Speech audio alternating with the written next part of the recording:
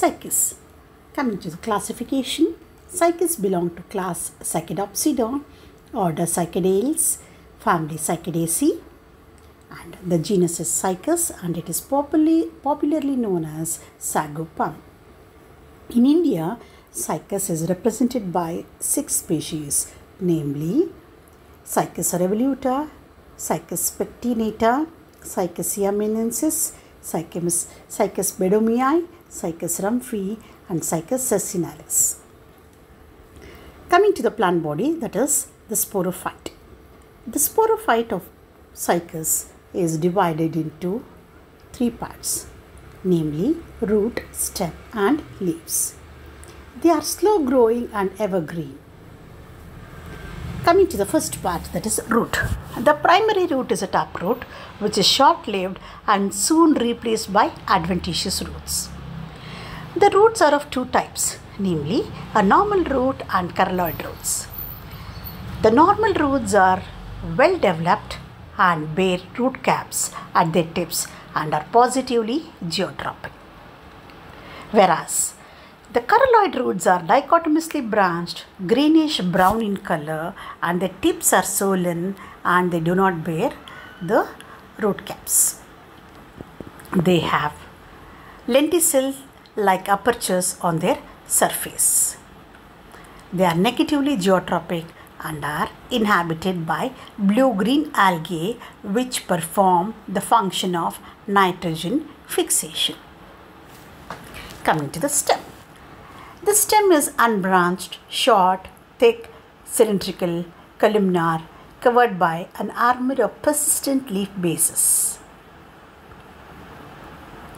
In the armor are distinctly visible alternating bands of large leaf bases of foliage leaves and small rhomboidal leaf bases of scaly leaves.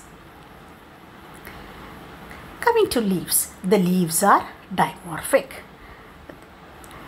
and these are the scale leaves and foliage leaves which alternate with one another.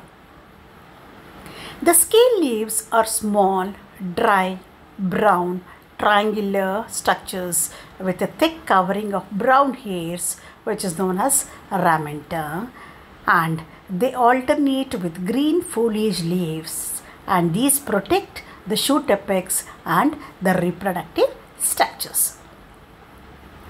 Coming to the foliage leaves. The foliage leaves are pinnately compound, unipinnate and peripinnate, produced in a crown at the apex of stem, spirally arranged round the free-growing apex of the stem, and show circinate texture characteristic of ferns.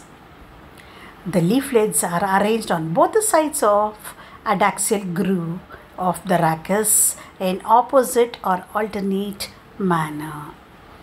The rachis is spiny, which are modified leaflets. The leaflets are sessile, leathery, lanceolate, and has entire margin with acute apex. Each leaflet possesses a distinct midrib without lateral veins, and the young leaves are circinately coiled, covered with ramenta. Coming to the reproduction in Cycas. In Cycas, reproduction takes place by 2 methods, namely the vegetative method and the sexual. Coming to the first one, that is vegetative reproduction. Vegetative reproduction takes place by the formation of bulbils or adventitious buds which develop on the stem in the axil of scale leaves. A bulbil is an oval structure, broad at base and pointed at apex. The bulbils start to germinate by producing many roots from the lower side and a leaf towards the upper side. A bulbil from male plant will develop only into a male plant, while a bulbil from a female plant will form only the female plant because Cycas is dioecious. Coming to the sexual reproduction, Cycas is heteroecious. The male plant produce definite cones. The male cone is the largest in the plant kingdom, approximately 500 centimeter or more in length.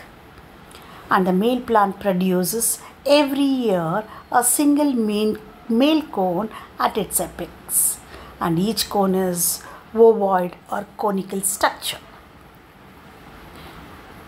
The female plant does not produce definite cones.